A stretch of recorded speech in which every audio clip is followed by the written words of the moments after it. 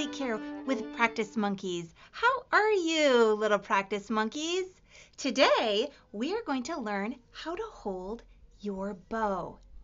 The bow is the second part of your instrument.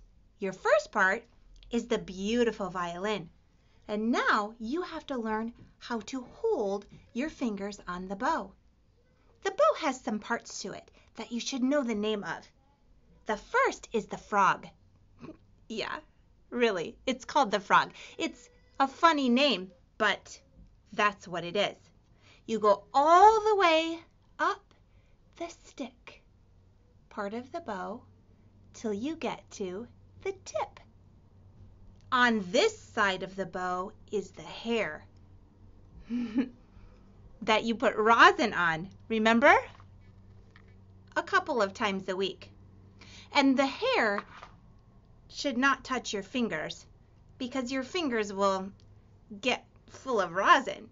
So don't touch the hair, just touch the stick.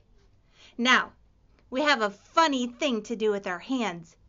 We make a doggy face. Ruff, ruff, ruff.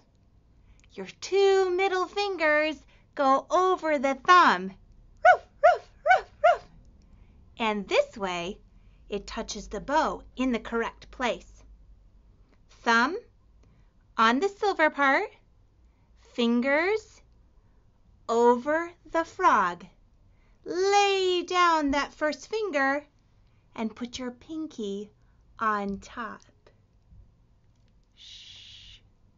The pinky likes to jump on the bed. See you next time.